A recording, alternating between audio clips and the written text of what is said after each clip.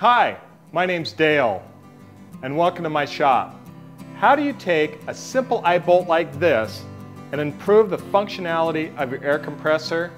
Well, that's what I'm going to show you today on metaltipsandtricks.com.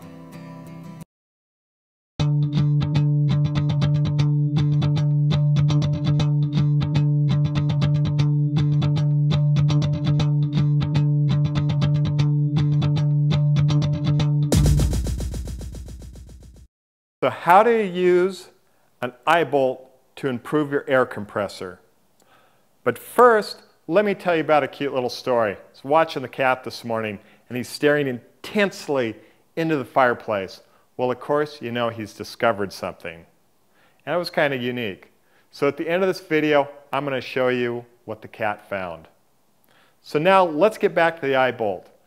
I use these eye bolts to guide the hose back onto the hose reel. So you basically have two types of hose reels. You have a spring-loaded type like this, which are great, but they're challenged because they have a limited capacity of how much hose you can put on them because of how much room is taken up by the spring. One of the great things is they have this wonderful guide system of rollers to allow the hose to come in and out easily. Your next alternative is a mechanical or a manual hose reel like this.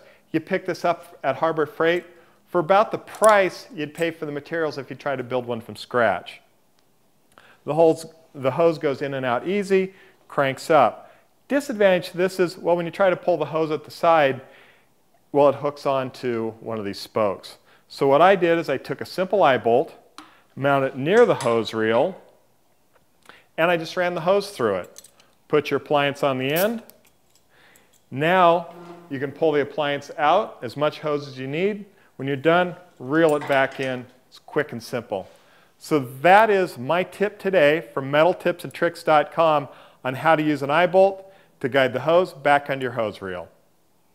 If you like this video, please subscribe to my channel and also leave any comments. I'd love to hear from you. Until next time, get out in your shop, build something cool. Thanks.